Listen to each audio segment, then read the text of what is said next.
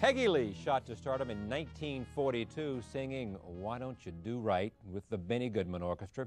Her talent as a performer, arranger, lyricist, and composer of such songs as It's a Good Day and I Love Being Here With You have kept her performing ever since.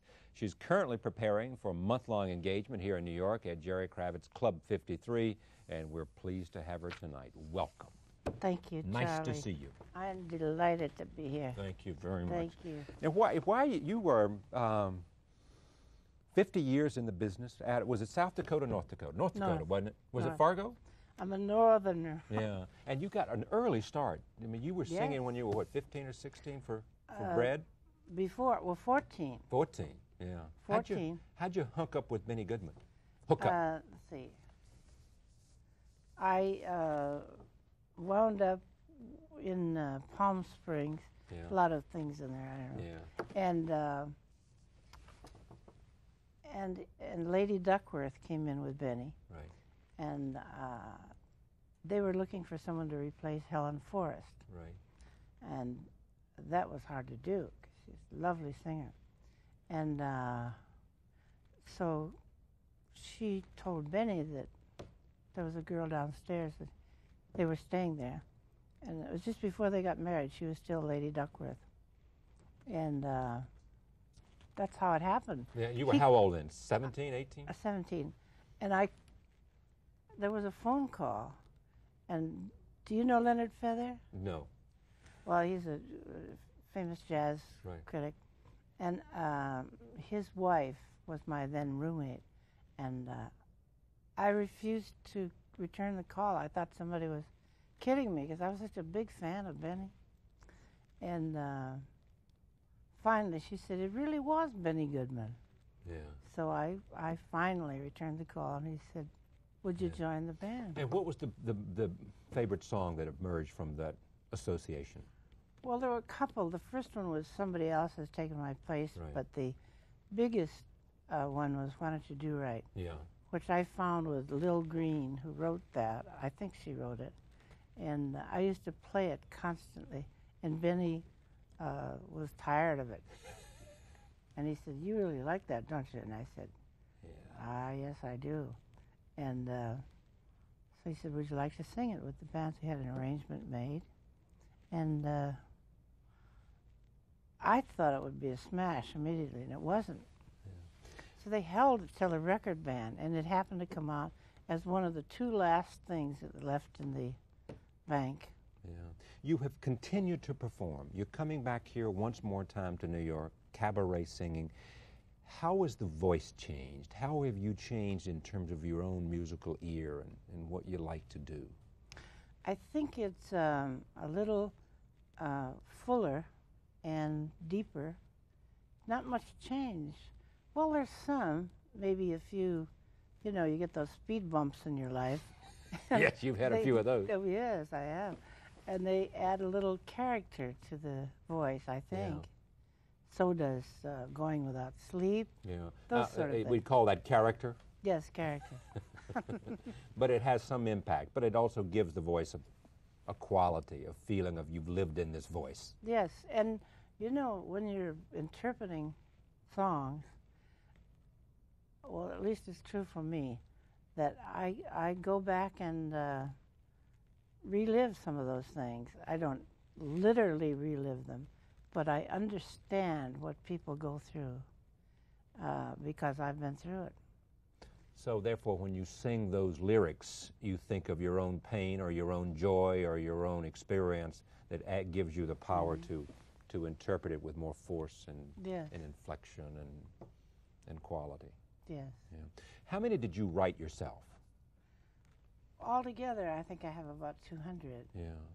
But, you know, things like Manana, Johnny Guitar. Manana, is that the biggest one that Manana was probably the biggest because in the 40s when that came out, about 47, 48, that sold 3 million, and it still continues to sell. But so does Why Don't You Do Right? Yeah. And now they're coming out on CDs, and we're capturing a new audience, and I'm glad that there are a lot of young people. Would they take the old master recording and then they transfer it to CD? Yes. Yeah. Now, you sued Disney once about Lady and the Tramp, right? Yes, I did. And you won $2.4 million, and then they appealed. Whatever happened to that suit? Well, Is it still in the courts? It's still in when they appealed, it is now in the appellate court being read by the judges, all the briefs and all of the papers and everything. And I've almost gotten a law degree out of reading all Now, these. you think you're going to prevail? Yes, I believe You think you'll get some money from it in the end? Why not? I have a contract. Right. You had a contract, and what you said was that they had to get your permission to Yes. to release it. Anything for sale to the public that was a transcription for sale to the public, and that was recording. $2.4 million is not a lot of money to them. What are they No, worried it about? isn't. It's ridiculous. I mean, Michael Eisner makes $50 million a year for his He's salary. made a lot of money from stock options and the rest. Right, plus all the perks. Right. And I think Jerry Katzenberg does the same. Jeff Katzenberg. Jeff, excuse Right. me, Jeff. No, they all made a lot of money. Yes, but you know, it's that old thing about you can't take it with you, but I want to leave some for my children. Yes, you do, and everybody should. Yeah. Now, are you, why do you continue to perform, though? Not because you shouldn't, but that some would say, Peggy, you've had 50 years in this business. Relax, enjoy it. Don't go up there and sing every night. I mean, is it because of what?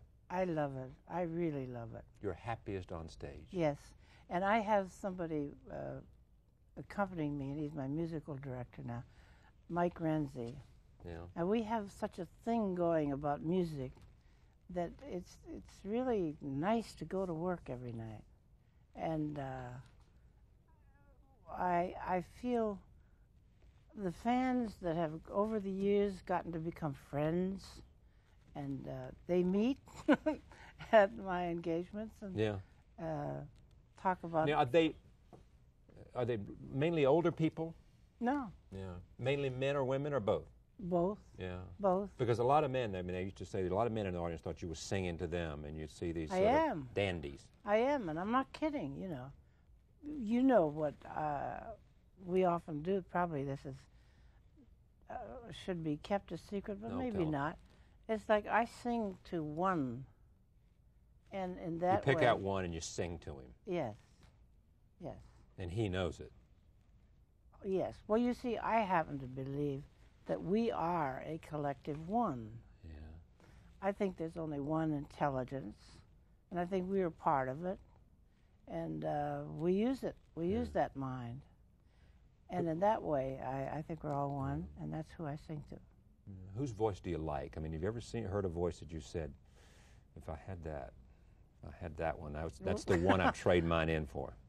Well, would I say Ray Charles? I don't know. Yeah. No, I love Ray How about Charles. Billie Holiday? Well, I could do an imitation of Billie. I know but you do, that's why. And I was a fan, but I never. Some people said that I copied her, but I didn't. It's not. I could imitate her for you, you know. Yeah. Good morning, Heidi. You know. Yeah. And it's not me at all. Give me just a little bit more of that. You old gloomy sight. You can do it, can't you? Yeah, I can. I did once with Nat Cole was there and Ella, and I had a whole number that I used to do, and then I would sing both ways. I'd sing some of the songs Billie wrote, and then I'd sing as myself and then as her. And Nat started to cry, and he went into the office at Basin Street to get a hold of himself because it was eerie. And I decided maybe I shouldn't do it because it was eerie for me. I would close my eyes and I'd see Billie's face and then I'd just sing like her sound. Speaking of that, have you heard and seen the CD? I mean, for the video for Natalie Cole and. Oh yes, and I think bring Natalie, back memories for you. Yes, very much so, because Nat and I were friends, Right. and Nat and Maria, and I knew all the children. I knew Natalie when she was a baby, and Cookie, and you know, it's like there was sort of a family at Capitol. Peggy Lee will be at Jerry Kravitz Club 53. It's in the New York Hilton, isn't it? Is that Yes, where it is? it is. It is, and it's a nice, intimate Nice little club. place. Romantic, very Yeah, romantic. get 4 or 5 people in there. Well, a little more than that. More than Rainbow and Stars. Yeah. All right, it's good to see you. Good nice to to see have you. Continued success to you. Thank you. You'll be there until what? December? I mean, how long will we be there? Who knows? Who knows? You know, get No, there. it'll be, I think, probably. She'll sing her heart out for you, and I all the will favorites do and all that. this. That's right. Mañana will be on the. Anything you don't sing, you sing Fever. Yeah, You I sing do Mañana. that. But I've got a lot of things. A lot in of there new from things too. A new All right. CD. Got to get out of here. Thank you for joining us.